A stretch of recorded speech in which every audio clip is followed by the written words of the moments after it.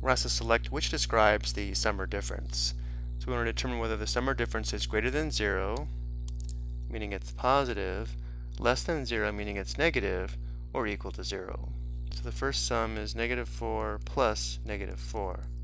One way to determine this sum is to think of this in terms of money, where a negative number would be a loss, or you lose money, and a positive number would be a gain, or you win money.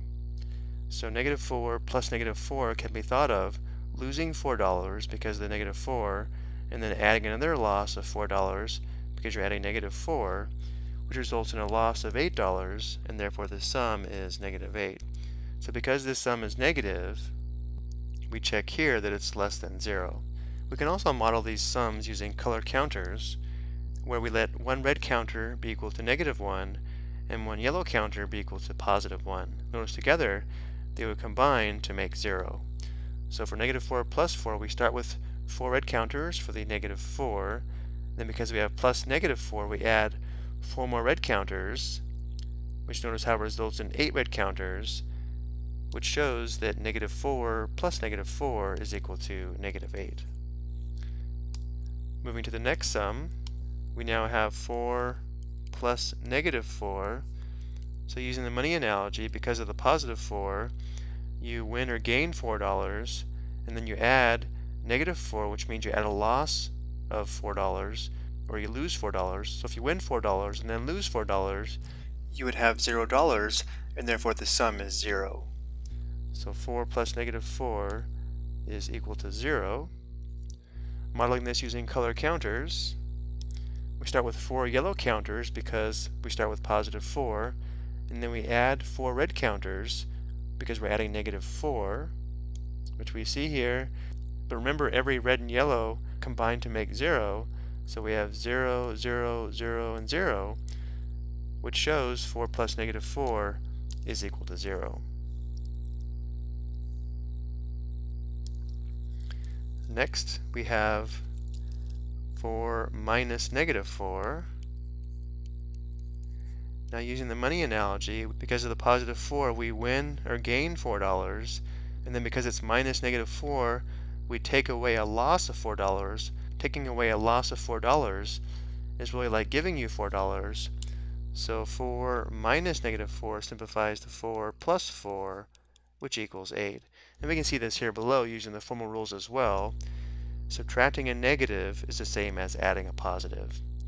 But again, using the money analogy, we say that taking away or subtracting a loss would be the same thing as gaining $4. So subtracting a negative is the same as adding a positive. So this result is going to be positive or greater than 0. Using the color counters, we begin with 4 yellow counters because we begin with +4. Now because we have minus -4, we want to take away or remove 4 red counters, which we don't have, which means we have to add several zeros so that we can take away or remove 4 red counters.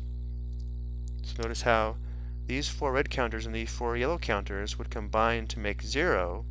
So as a set, we still have +4, but in this form we can now take away or remove 4 red counters. And when we do this, notice how the result is 8 yellow counters, which shows 4 minus -4 is equal to +8.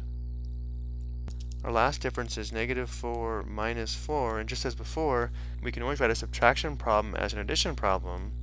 Subtracting b is the same as adding -b, so if it's helpful we can write this as -4 plus -4, which is the same as this first sum. So you're thinking of this in terms of money, you lose $4, and then you add another loss of $4, you're down $8, and therefore this sum, as well as this difference, is -8. Which is less than 0. One last time using the color counters. For -4 minus 4, we start with 4 red counters for the -4, and because we have minus +4, we want to remove or take away 4 yellow counters, which we don't have. So once again we have to add zeros. So notice how we added 4 zeros here.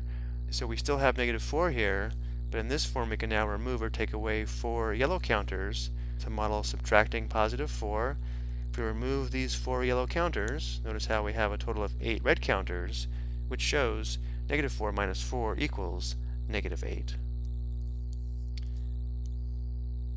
which once again shows that the difference is negative or less than 0.